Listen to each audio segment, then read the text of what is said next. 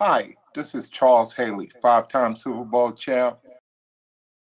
And my name is Lori Lynch, Senior Vice President, Customer Success from Istation.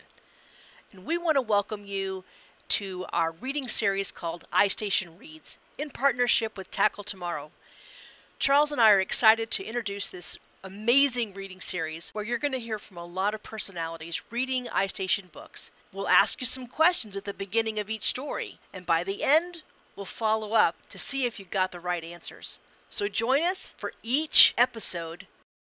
You'll see us on Istation's YouTube channel. If you love it, share us on social media. We look forward to working with you, and as Charles always says, It doesn't matter where you start, it's where you finish. You're so right, Charles. Okay, everybody, let's get started. Hi, I'm Jamie from Istation. Today we have the great pleasure of listening to Brandon Bochenski and his children read to us. Brandon is a 15-year veteran of the NHL and played for teams like the Boston Bruins, Tampa Bay Lightning, and the Ottawa Senators. He also graduated and played hockey for the University of North Dakota, and currently he is running for the mayor of Grand Forks, North Dakota. He thinks this is a great example of showing people that you can transition in careers during a lifetime. While Brandon is reading, let's think about some questions that we'll come back to at the end of the book. Why do you think Mr. Grump was called Mr. Grump? What changed Mr. Grump's mind about the children? And finally, what happened to the children at the end of the story? Hi, I'm Brandon Bochenski. I live in Grand Forks, North Dakota. I got to play hockey in the NHL and all over the world for a 15-year career. I got to play for the Boston Bruins, the Ottawa Senators, and the Tampa Bay Lightning.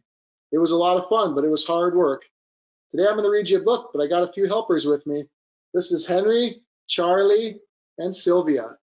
So we're going to go ahead and get into the book. Mr. Grump and the Beautiful Yard. Chapter 1. This is Mr. Grump. He has no friends. He has a beautiful yard with lovely flowers.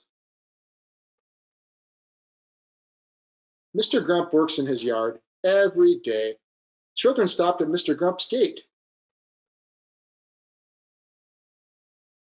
He would not let them in his yard. They wanted to play in his yard. They wanted to run, skip, jump in the green grass. The children asked, "May we play in your yard?" Mr. Grump said, "I have worked very hard in my yard. You will crush my flowers."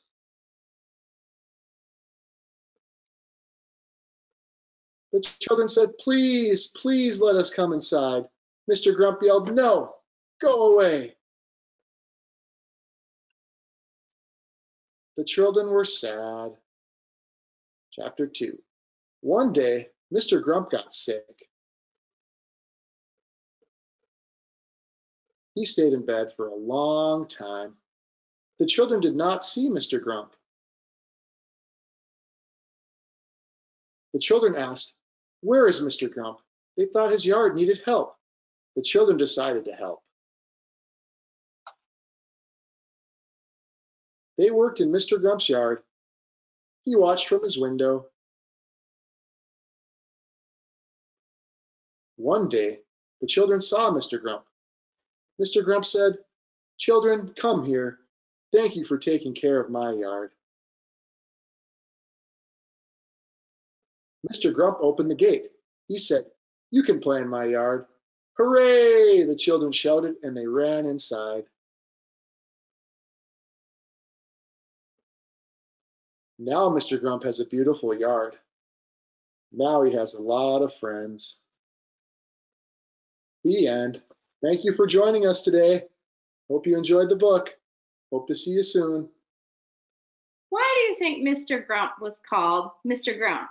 What changed Mr. Grump's mind about the children? And finally, what happened to the children at the end of the story? Thanks for reading for us today, Brandon. And children, number 1, let's get to these questions. Why do you think Mr. Grump was called Mr. Grump? If you said because he was grumpy with the other children and would not let them play in his garden, you are correct. Number 2, what changed Mr. Grump's mind about the children? If you said Mr. Grump got very sick and the children took care of his garden during that time, you are correct. And number 3, what happened to the children at the end of the story? If you said they were allowed to play in Mr. Grump's garden, you are correct. Thanks for reading with us today.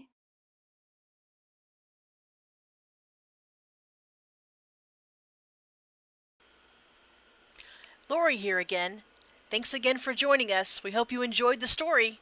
Remember, tune into our Istation YouTube channel to check out Istation Reads. If you love us, share us on social media. Hope to see you again real soon.